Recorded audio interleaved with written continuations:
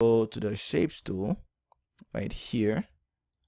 I'm gonna click hold, then I'm going to choose the ellipse tool. So now let me draw a circle. Yep. And the color of the shape tool doesn't really matter. You are going to see why right now. Okay, so I drew the shape, but I can't really see my artwork. So when I clip it, I don't really have much control of how it will look like when I clip it. To fix this, you want to make this transparent. How do you do that? Well, go to the transparency panel, and if you don't see it, once again, go to where it says window on top, and then choose transparency. And there you go. All right. So now set the opacity to about 25%. You can make it a little higher or a little lower. That's fine. All right.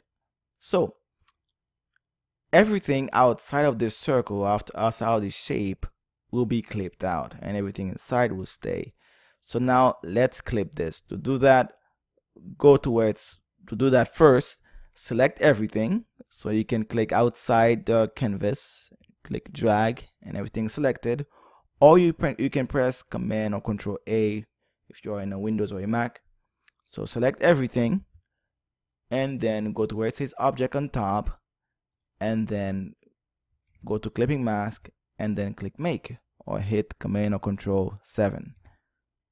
Boom.